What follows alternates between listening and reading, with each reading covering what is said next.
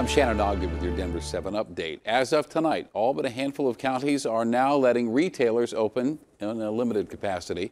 But there's only one place in the metro where you can walk into a store and get your hair cut. Denver 7's Russell Haythorne reports from Douglas County.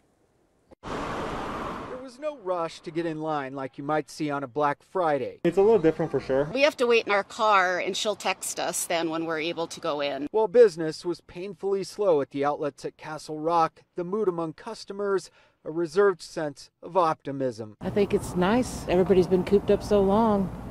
You just really want to do something, even if it's just walk outside. It's slowly coming back to a new normal. That new normal will include new rules, at least for now at places like the Skechers store. We encourage customers to try on the shoes, but try not to touch the display because we're still trying to figure out how to fully sanitize this safely and we don't damage the shoes as well too. Stacey Owens and her son were stopping to get haircuts. Masks will be required by both, stylist and customers, and then she wipes down all of her chairs and equipment before we go in. Dana Ross's daughter was also getting a haircut. I can't go in with her, so I dropped her off. She and others grateful but guarded about the reopening. We can pitch in a little bit through some of these shops here, then it's a mission accomplished. I don't want to have a huge spike, but at the same time, the economy is definitely hurting. I can't imagine not getting paychecks for the last 8 weeks. To be honest, I don't know what I want.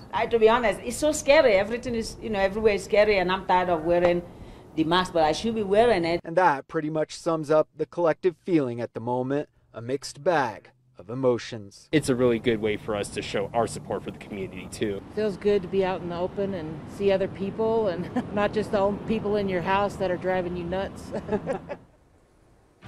It's a start. This is Denver 7 update. We appreciate you watching it. Make sure to download the Denver 7 app for your smartphone to get breaking news alerts around the clock. I'm Shannon Ogden.